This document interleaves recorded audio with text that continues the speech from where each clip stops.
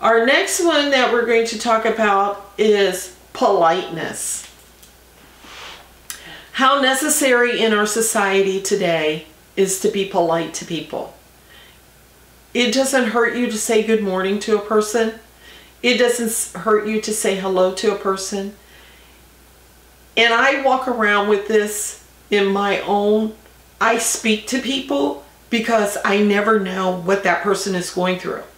So when you think about a person could be in the darkest period of their life, and you are the angel that walks past that person, and you spoke to them and you said, hello, how are you today?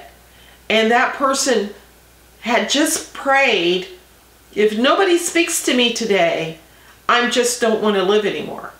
But you were the person that actually said, hello, how are you to this person today? Then that would allow that person to know that their prayer was heard. You don't know why you spoke to the person. You don't know why you asked the person, how are they doing today?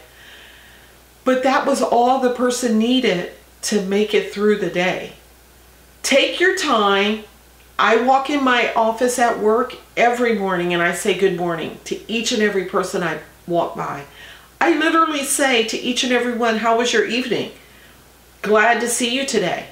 It does not take any effort from you as a person to offer goodness to somebody else. It was given to us free. You can give it away freely. Politeness is something that we have lost in our society simply because we're such a negative society based upon the Democrats against the Republicans, men against women, children against parents, teenagers against the teachers, police against the people. It doesn't hurt anything to be nice and kind, because in our DNA is kindness. That is how we are built. We have learned to be disconnected from people. Kindness and politeness will bring you back to connect to people, and it will also give those people an opportunity to see that somebody cares about them. We are connected as a society.